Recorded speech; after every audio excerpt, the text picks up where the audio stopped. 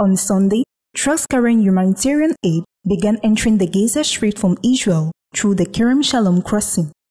A large number of lorries loaded with food and medical supplies for Palestinian civilian population were waiting at the crossing. The temporary entry of aid into Gaza through the Kerem Shalom was approved by the Israeli government on Friday.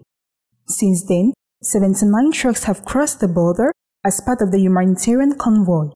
The Rafah border crossing was the only point of entry for humanitarian aid before the opening of the Kerem Shalom crossing.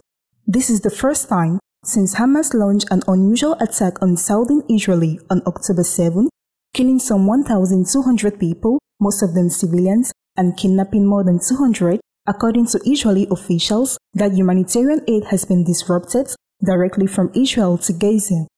Israel responded with a campaign of large-scale airstrike, declaring war on the group and imposing a total siege on Gaza.